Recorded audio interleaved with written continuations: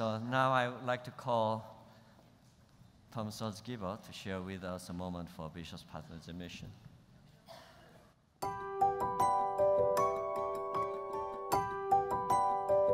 I really just wanted to say thank you to the supporters of Imagine No Malaria.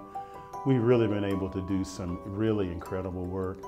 What excites me about this initiative of the United Methodist Church is that it's really been one of those places where we have seen a really clear need, and together we have rolled our sleeves up and decided to make a difference. We had a mom contact me, and her daughter, rather than having a birthday party, wanted to do a fundraiser for Imagine No Malaria. Every birthday, she takes that opportunity to have kind of a fundraiser event and sends all of that money straight to us. So those kind of things really hit home for me, and it makes it all worthwhile. People of our church heard the deadly buzz of the mosquito, and we said enough. We've responded with our hearts, we've responded with our work, we've responded with our generosity and our creativity. We are acting like disciples of Jesus Christ, and we are bringing transforming healing and hope to and with and for our neighbors. The money that has been donated to Imagine No Malaria has been used to provide bed nets. It's been used to drain standing water that breeds mosquitoes. It's helped provide infrastructures and medical centers so that they can achieve that help. I got to go to a family's home and help them hang their nets. There I met a little boy who met us at the doorway and was a little suspicious about us. As he saw his mom warm up to us, he decided that we might be worth trusting. We got to pray with his family and hang nets above their beds and really celebrate the work that we were doing together. And as we were leaving, the community health volunteer who was with us, she leaned over to me and she said, "Torai, his name, do you know what it means?" And she told me that his name means speak up. And every day I think of that picture of Torai that I have, who is now living and thriving because of a simple net above his bed, because he had access to care. Malaria is preventable, Treatable, and beatable. So let's finish the job. And we can finish this together.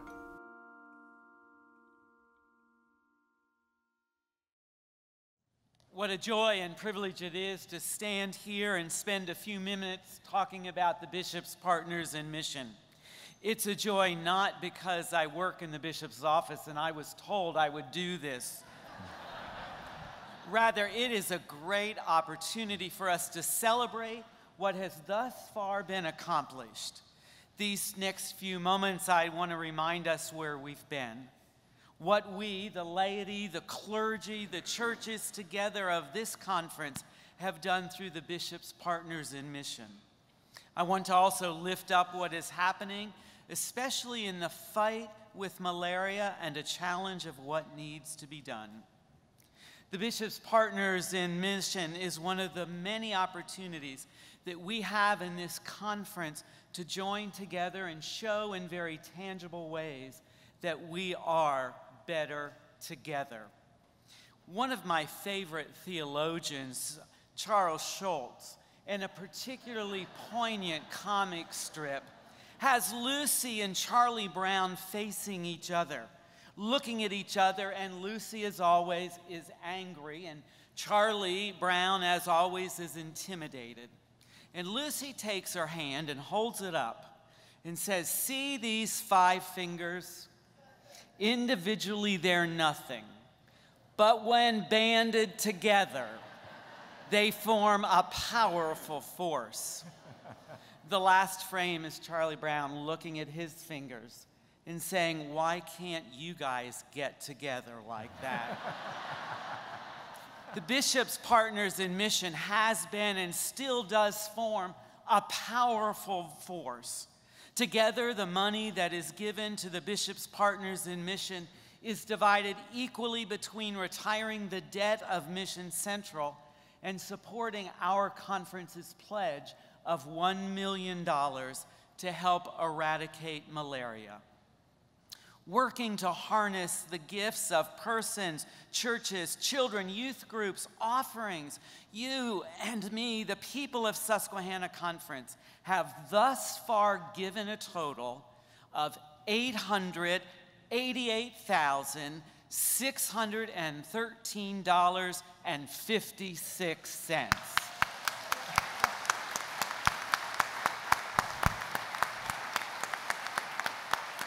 And we can only hope after the offering today at the ordination service that we'll have almost reached $1 million. Your generosity and the generosity of our sisters and brothers within the bounds of the Susquehanna Conference has given this money even as a second mile giving. It's important to affirm that all of the money you give goes directly, there's no administrative cost, to retiring the debt of Mission Central and to Imagine No Malaria. Every dime that a children's Sunday school class sends in, every dollar that comes from a VBS project, and every dollar, everything is given to these two projects. You know a great deal about Mission Central. You spend time at the warehouse or the hub. You help collect materials for Mission Central. We heard yesterday the report of exciting things in the forward movement for the future of Mission Central. What you may not know, however, is some important statistics and facts about Imagine No Malaria and the United Methodist mission to fight malaria in sub-Saharan Africa, where over 90% of all deaths occur because of malaria. It was in 2006 that the United Methodist Church became a founding partner with the United Nations Foundation's Nothing But Nets campaign to raise funds to purchase and distribute bed nets in Africa. In 2010, the United Methodist Church launched an Imagine No Malaria campaign to fund this project and to raise $75 million to eradicate malaria. Better together is what the United Methodist Church does so well, and together with other agencies and our combined resources and networks of hospitals and clinics in Africa, we began the fight against malaria.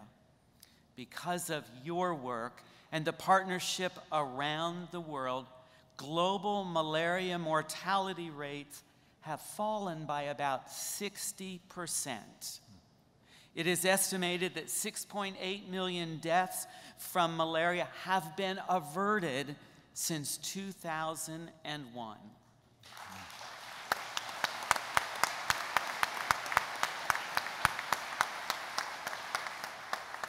When our church began the Imagine No Malaria campaign, a child in Africa died from malaria every 30 seconds. Every 30 seconds, a parent, a grandparent, a brother or sister, a family, a village experienced the death of a child. To date, 49 annual conferences, including the Susquehanna Conference, has accepted the challenge to raise funds, and we are working on our $1 million goal. Together as a denomination, we've been part of God's work and have thus far provided over 4 million life-saving bed nets. We've renovated 61 health centers, and we've treated over 2.7 million people for malaria. Together, we have protected over 175,000 structures with indoor residual spraying, and we have trained thousands of community health workers and volunteers to work in villages and cities. Look at the map. We have the map for the sub-Saharan Africa.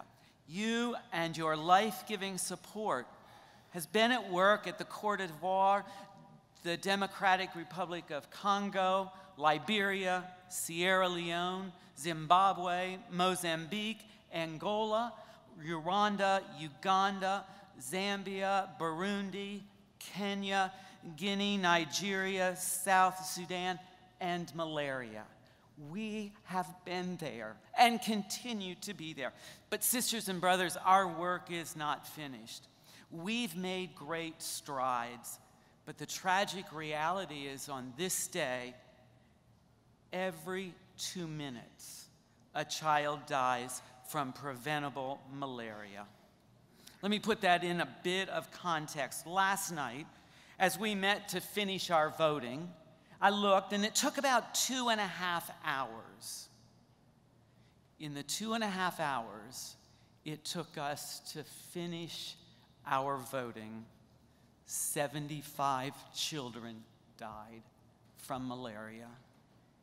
The World Health Organization's malaria report indicates that while deaths have been reduced, the reality is the support for the program of Imagine No Malaria has plateaued. Where people once were excited, it's getting harder to engage people in this fight. As excitement wanes, so do contributions go down. So let me ask you, how many of you have grandchildren or nieces or nephews? I wanted to show a picture of the best grandson in the world. His name is Mason. And I knew if I did that, then I'd have to look at all of your grandchildren's pictures as well. But I want you to think about your grandchildren, your nieces, your nephews, or the children in your Sunday schools, or in the playgrounds you see. When our children or grandchildren, nieces and nephews, come to us and run with a mosquito bite, we may put some numbing cream on it, give them a hug, and send them back to play. At night, when we give them their bath or when we put them to bed, we don't have to worry about whether that bite will lead to their illness and their death. Imagine when you hold your child or grandchild, you wonder, will they survive? But you and I can change that. You and I can give peace of mind to African parents, grandparents, sisters, and brothers when we continue to work to fulfill our pledge of $1 million and give to the bishop's partners in mission. Do you know we have a clergy person in the Susquehanna conference that was on a mission trip to Africa, did not sleep in a bed with the net, and now struggles with the after effects of malaria. His health and his immune system is compromised. A clergy spouse said to me, when her husband first went to Africa on mission trips, she worried. She laid awake at nights. But she doesn't now because she knows when he goes, he stays in a facility that has a net over the bed that was given by us. She said, I don't have to worry anymore. Jesus said that he has come so that we might have life and have it more abundantly. Jesus has given us life and eternal life. You and I can give life and security to children and families when we give to Bishop's Partners in Mission. I've already said this afternoon's offering will go for Bishop's Partners in Mission. I would invite you, encourage you, beg you to go home and tell your children, the Sunday school, the youth, the VBS, the adults, what we have done, but what we have yet to do. When we lower the debt at Mission Central, that frees up money for them to use for mission and ministry. When you and I give to Partners in Mission, together we provide nets, we provide health care and education for persons to battle malaria, but we also work to give abundant life and a longer life to children, youth, and adults. we're close, but we have work to do.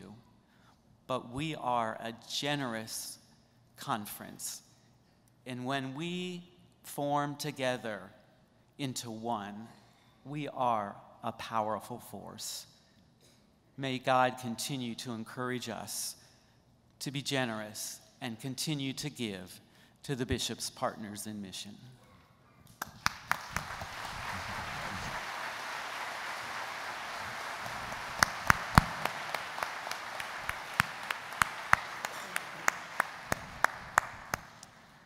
Since I came to this annual conference and I challenged our people, please give this bishop $100 as you are able. And I tried different things to, in a way, to hopefully inspire you and encourage you to offer your gifts. That prompted me to have push-ups. And some people, when I meet in their local churches, and they tell me that, Bishop, when are you going to do it again? But now I have to say that I am no longer 18 years old.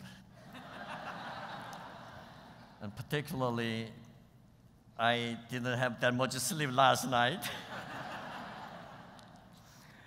So, what should I do? I would like to do it.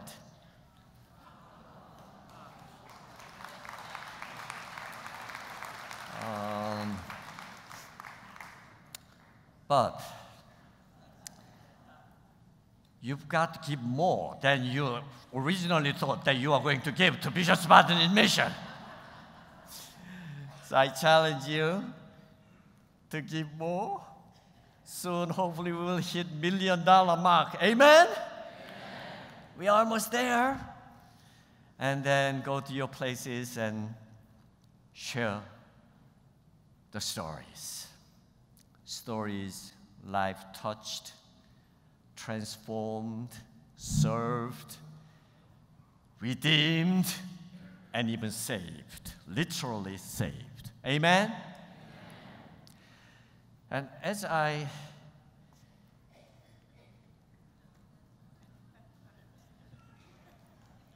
are getting more aged, I have to do the way that I can succeed.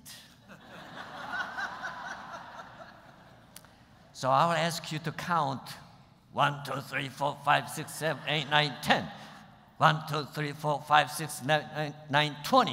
1, 2, 3, 4. You know how to do it, right? Okay. Are you ready?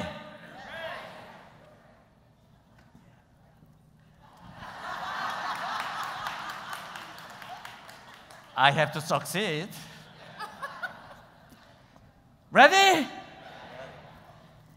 1, 2, 3, 4, 5, 6, 7, 8, 9, 10, 11, 12, 13, 14, 15, 16, 17, 18, 19, 20, 1, 2, 3, 4, 5, 6, 7, 8, 9, 30, 1, 2, 3, 4, 5, 6, 7, 8, 9, 40, 1, 2, 3, 4, 5, 6, 7, 8, 9, 50, 1, 2, 3, 4, 5, 6, 7, 8, 9, 60, 1, 2, 3, 4, 5, 6, 7, 8, 9, 70, 1, 2, 3, 4, 5, 6, 7, 8, 9, 80, 1, 2, 3, 4, 5, 6, 7, 8, 9, 90, 1, 2, 3, 4, 5, 6, 7, 8, 9, 100.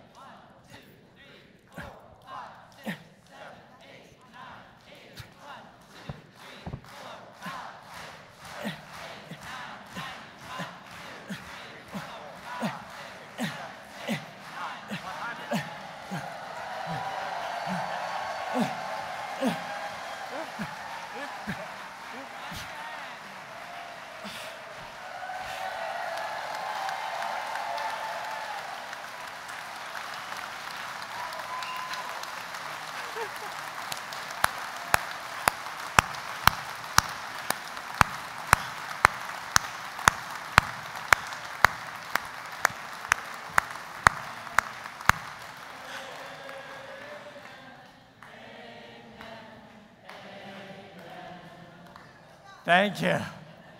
Thank you.